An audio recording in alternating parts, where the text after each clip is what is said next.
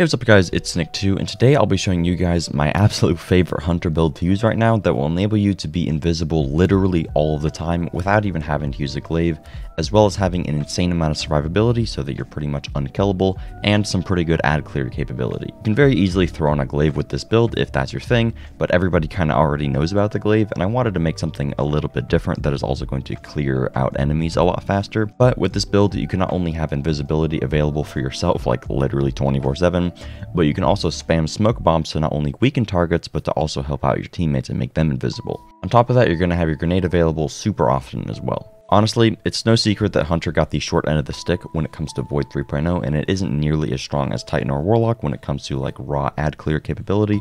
But what we do lack in damage and ability spamming, we can make up for by fully leaning into invisibility and survivability.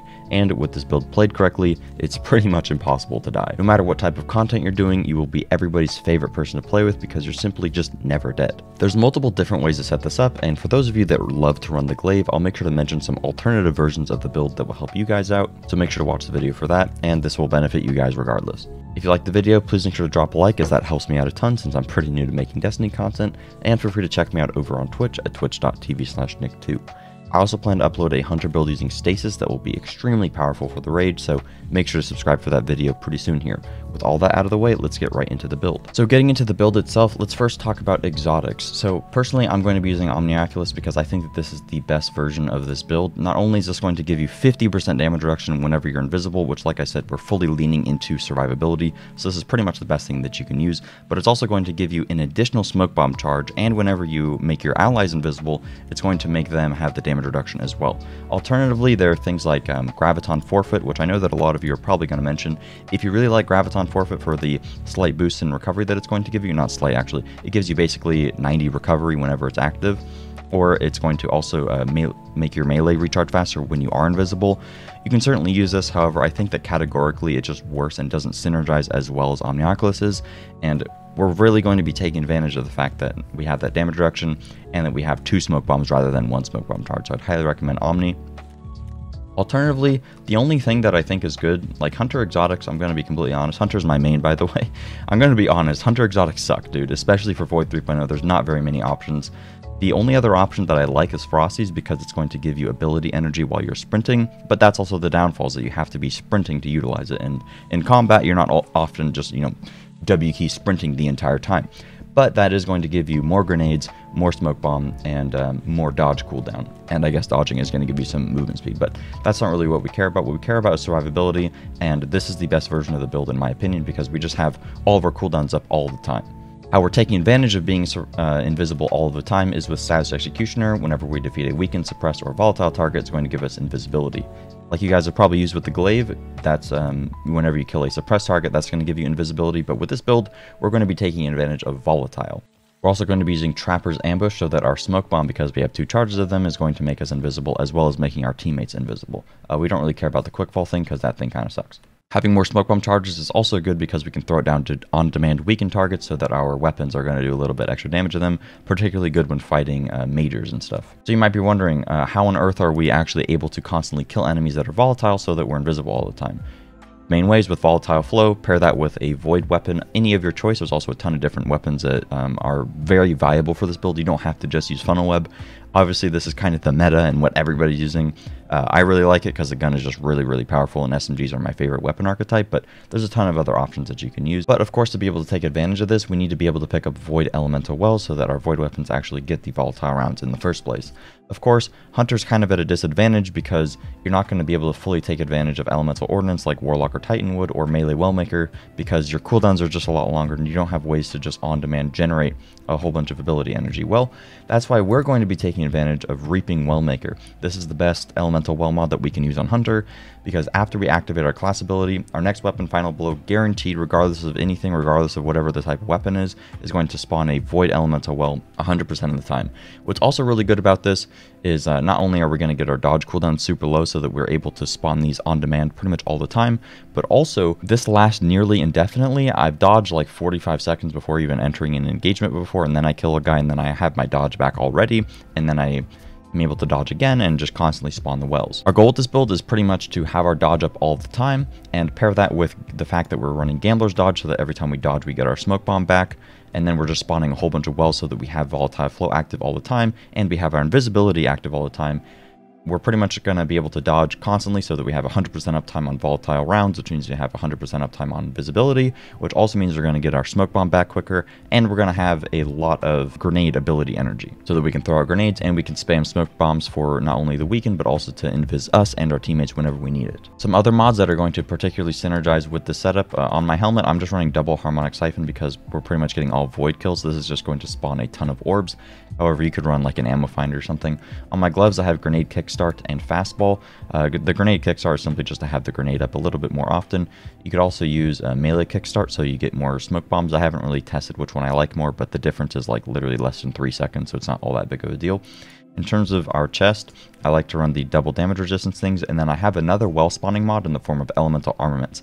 This is going to give us a lot more consistency because more than the other classes we are using our weapon a ton, so anytime that we just get a void weapon kill, which will work with Enigma, but it will only work with the shooting from the glaive, it doesn't work from the melee with the glaive, just so you guys know. This is going to enable us to spawn a whole bunch of wells as well because we're getting a lot of kills with our weapon. However, the proc rate on this is much lower and not as consistent as Reaping Wellmaker, but it is pretty much our other best bet in terms of spawning wells. Pair that with Bountiful Wells to where whenever we spawn a well, it's going to drop 2 instead of just a 1. This pretty much just helps us get our melee cooldown back extremely fast, and I have double innervation to reduce the cooldown of my grenade. I may actually want to run 1 Absolution instead of a double innervation, but you could also make this the mobility cooldown one, or sorry, the class ability cooldown one, or the melee one, depending on what you feel like you're having more problems with. But I wanted to get my grenade back a little bit more. That's also why I'm running Bomber here on my cloak. But you could also run melee kickstart if you wanted to make this stasis. And then we pair that with Font of Might, just going to make our funnel web do 25% more damage so that it has the volatile flow and the extra damage, so funnel web is able to just actually do all of our damage. And funnel web is like the main core part of this build, is pretty much just melting everything with that, and then we're able to stay invisible all the time. Another very good option in the form of well mods is Well of Utility, where whenever you pick up a void elemental well, it's going to give you extra class ability energy.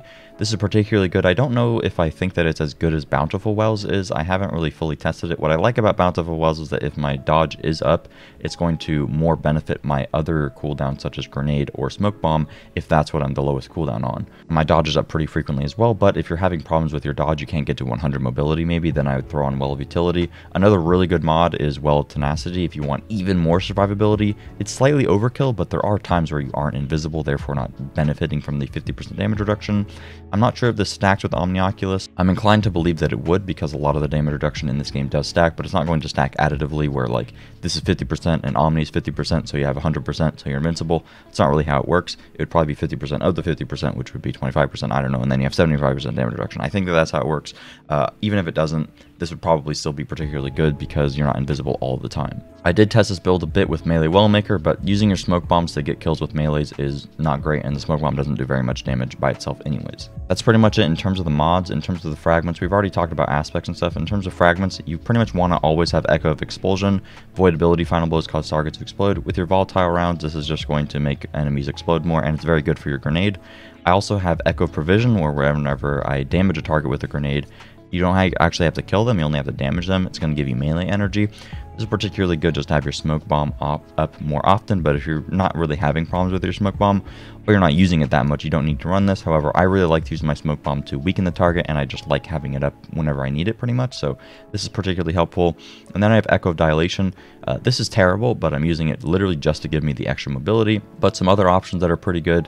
None of these are like particularly insane or mandatory. I'd say Echo of Expulsion is probably the only like kind of mandatory one.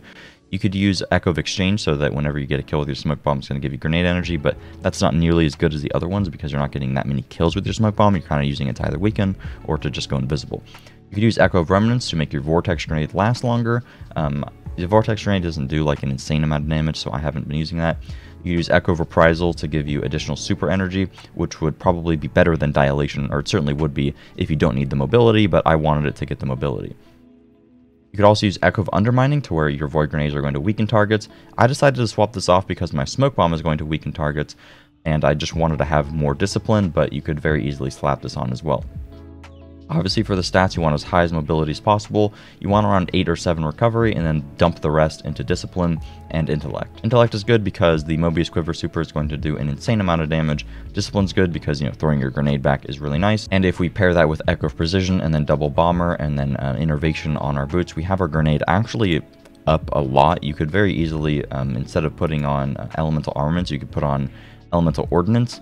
But I don't think ordnance is as good in a team scenario because you may not be getting all that many kills with your grenade, and whenever you do have your grenade up, if you miss, then you just completely lost out on the opportunity to get those wells.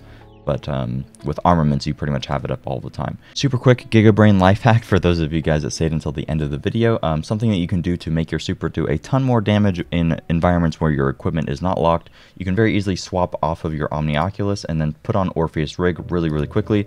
Pair that with this artifact mod that's going to give you 30% extra damage whenever you're benefiting from Devour or critically wounded. Like I mentioned in my previous video, Orpheus Rig is the highest damaging super if you guys didn't know. So you could very easily just swap to this, do a whole bunch of damage, and then boom, swap right back to whatever you're using before with your Omnioculus setup, and you just did a whole bunch of extra damage because you did that. That's super quick, makes your super do a lot more damage. And honestly, I intend to cheese this in the raid because using Orpheus Rig all the time is something that, you know, you probably don't want to use for neutral game because it's not really benefiting you outside of just doing extra super damage. But if you pair that with being able to just, you know, use Omnioculus and swap around like that, it's insane how beneficial that is. In terms of weapons, like I promised, there are some other options that you can use instead of Funnel Web. Let's talk about heavies real quick. So for heavies, I really like to use Threaded Needle paired with Funnel Web. You get that Font of Might and you get the volatile rounds, which is really good, and I just really like using linear fusions. But you could use something like Royal Entry, Red Herring, even a machine gun is very good with volatile rounds, or if you want, you can just slap on Parasite or Galahorn, something like that. I like to use Witherhoard in my top slot, but you could use anything from, you know, a blinding grenade launcher to a shotgun. It really just depends on your preference, but personally, this is my favorite setup to use with this. Alternatively, if you want to use the Glaive, you can throw on an Osmosis weapon, and this is why getting your grenade back is also pretty good, but as long as your Osmosis weapon is out, this is going to make it void pretty much the entire time after you threw a grenade, and then you can take advantage of this with volatile rounds, and then anytime that you want to, you can throw on the Suppressing Glaive mod and then run in with the Glaive, and you can suppress enemies and stay invisible all the time if you're doing difficult content. And if you just want to add clear, you can use something like Fatebringer. Osmosis Firefly is actually an insane roll, or Osmosis Adrenaline Junkie is very good. But Osmosis weapons I'd highly recommend checking out, especially if you want to use Enigma, or you could just use an Osmosis weapon and pair that with something like Null Composure to absolutely decimate any sort of major boss that you have. And then of course you can pair that with Parasite, Galahorn. Another setup with Enigma is actually putting on Tractor Cannon, and then you suppress an enemy, swap to the Tractor Cannon, then swap back to the Enigma, so that your Enigma is going to do 30% more damage, which will help certainly with its major or boss add killing capability. And then anytime that there's a bunch of adds, swap out the Fatebringer, throw a grenade, and also with this build, because you have so many smoke bombs, smoke bombing on the floor and then weakening that enemy so that your Enigma does even more damage. Then you don't have to run the Tractor Cannon, right? And then you could use like Parasite or something like that, so that anytime that there's a boss, you just you suppress them, swap to the Parasite, boom, blow them up, and they're weakened from the smoke bomb, and you're invisible while you shot that shot in the first place.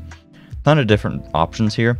I'm really looking for some more Osmosis weapons that are good. If you guys have any recommendations, please feel free to leave it down in the comments. I don't really like using hand cannons in PvE all that much. Fatebringer is one of my favorite ones, but I really only like it with like Firefly and Explosive Payload. But if you guys have any other options that are actually pretty good, let me know. I know that you can get Scathe Lock with Osmosis, and I think that weapon's okay, but auto rifles aren't that great.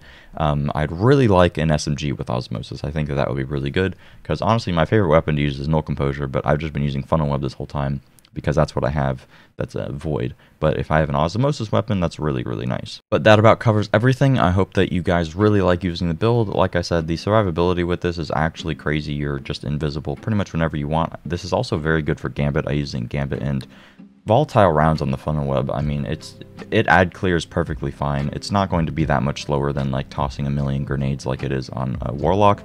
You're going to be able to just get a whole bunch of kills with your weapon, and you're spawning a ton of wells for your teammates, which is really good. You're making them invisible. Honestly, This build is super good for not only solo play but team play. You're really a team player, being able to give everybody survivability, and the flexibility with whatever weapons you use is very high too, because you're not really locked into anything other than you just want to use a void weapon. But the Glaive with Osmosis is very, very strong for any sort of content that's going to have champions, because you can unstop the champion or suppress them with your Glaive, swap to whatever primary you want, and then add clear with that, and then you can also have a really good heavy in the form of an exotic heavy. I hope that you guys enjoy the build. I think that it's fairly creative, and it's really nice being able to have your dodge up all the time and be invisible all the time. If you did, please ensure to drop a like, as that helps me out an absolute ton. Feel free to subscribe for videos in the future, and share the video with your friends. It's been pretty difficult getting into the Destiny scene, I'm not gonna lie. I thought videos would do a little bit better than they are, but I'm just gonna keep pumping the videos out.